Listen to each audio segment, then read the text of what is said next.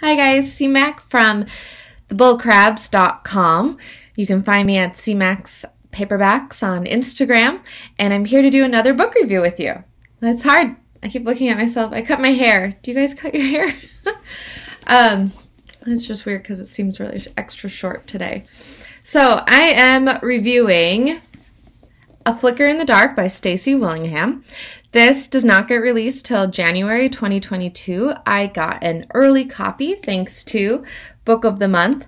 Please check out bullcrabs.com for a link to get a discount if you'd like to join with me and get early releases and new authors and just pick from 5 different books every month. And it's really cool. They really help me find my next read.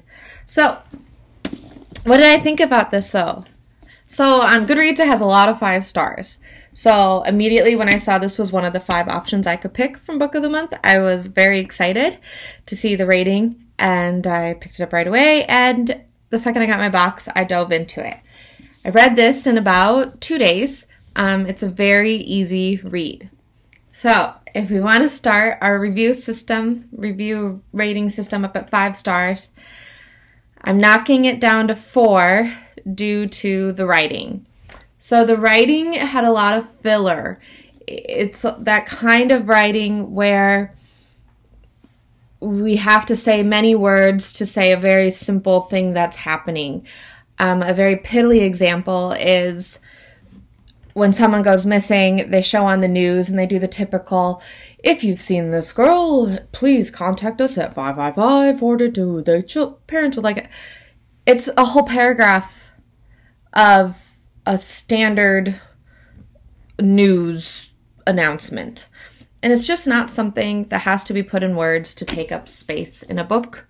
And I know that's a very piddly example, but the whole book is kind of feels like it's written like that, where we're just trying to fill the pages with words, and a lot of the words weren't important.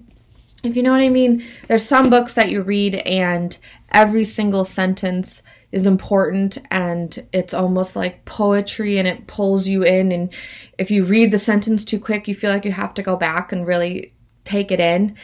And this book is the exact opposite of it, and it's enough of an opposite that I have to drop it a star. I'm used to some of these quick, airport books or quick storytelling books where you can just chug through it and read it in a few days because it's just so easy to inhale the words. But this one had enough of that plus annoying, and so I have to drop it. The other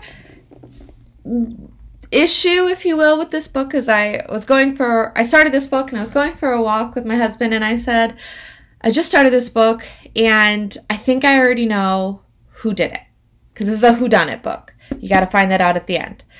And I said, I think I already know. And I said, if I do know, I will have no choice to drop it a star, because I haven't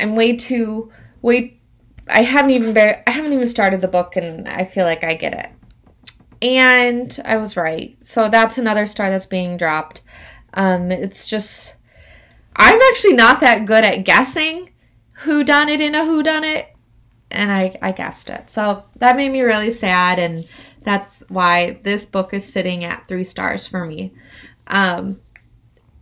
To me, there's nothing special about this book, which was also kind of disappointing, and there's nothing really that sticks out that makes me go, wow, what a different book. What an exciting. So it was kind of disappointing, but I don't regret reading it, and I really did enjoy the ride. Again, like I said, it didn't take me that long to get through.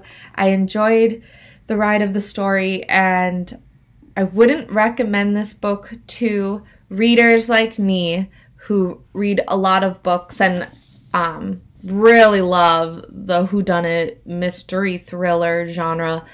This book, it's just not going to do it for you. For, I don't know how to put it, the average reader, someone who just wants to pick up a book on a plane and just really soak and enjoy it, you'll love this.